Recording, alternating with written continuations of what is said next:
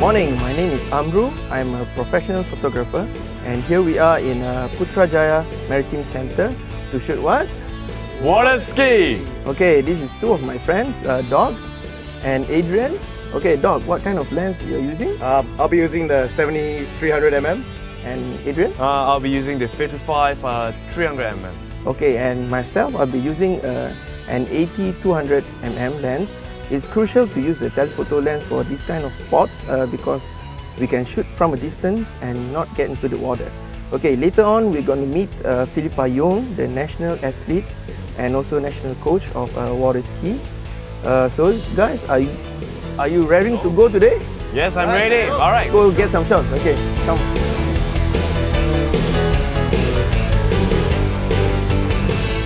With me now is Philippa Yoong, the national athlete and coach for wakeboarding and water ski. So Philippa, can you tell us what we are going to shoot today? Okay, basically we've got two of our national trainees here. One is Hadi and one is Hannes. All right. They're gonna go and do some slaloming for you. Slalom, all right. Slalom is you go through the entry gates, Okay. you go around 6 buoys, All and then right, you go 6 buoys. out through the exit gates. Okay. And So they're gonna be going fairly fast, about 40 kilometers an hour. So I think it'll be quite challenging for you guys to catch the sideways motion, the All speed, right. and the spray. wow, this is like the X Games, man. Oh, I'm very anxious to see what the boys and what the kids are going to do. Okay, before we start the shoot, we need to set our cameras with the correct setting, and throughout the shoot we're gonna adjust here a bit so we got the perfect exposure. Okay, so let's see your camera. Okay, we have to use a manual setting and put the aperture around 4.5 to 5.6, the minimum that you can, the largest aperture that the lens can afford, and we use a shutter speed of a minimum of 320 to freeze the moment. Just use auto white balance because the weather is kind of fair, and we need to use continuous focusing. And don't forget to use the largest size, largest megapixel that you can use. Okay, in your case it's either large fine or a raw format. Okay, later on if we have to crop, we still have a workable area if we want to print or publish.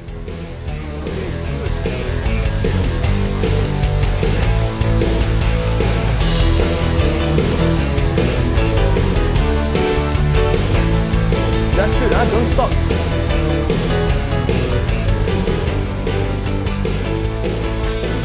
What we got here, okay?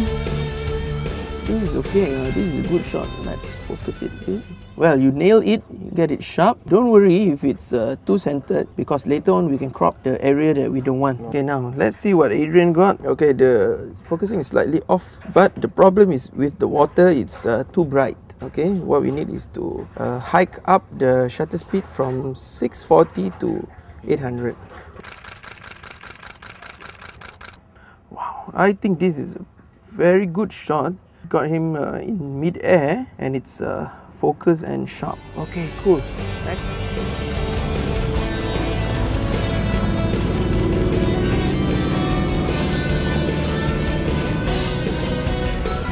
Good. This is what we want. Alright, now the three of us, we get almost identical shots, which is good, and they get the sharpness that we need and the separation with the background. Okay, let's see Adrian's picture. Okay, he gives some room for the water splashes, and let's see Dog's picture. Oh, that's cool. And let's see my picture. Right, now we have the action with the water splashes and it's ultra sharp. Shooting spots is more of a hit and miss. You shoot 100, maybe you're going to use like 2 or 3 pictures. We are not going to use the 100 pictures. Okay, but if you shoot 100, the odds of getting the shot is higher.